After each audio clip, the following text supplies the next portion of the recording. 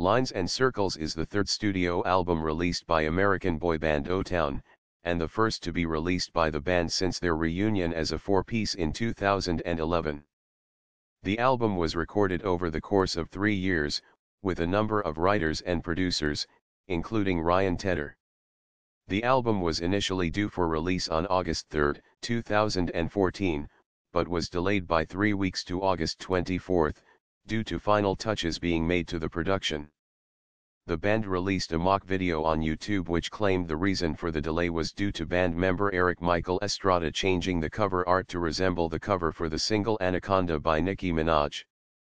The lead single from the album, Skydive, was released on July 2, 2014, after being pushed back from the initial release date of June 19, 2014.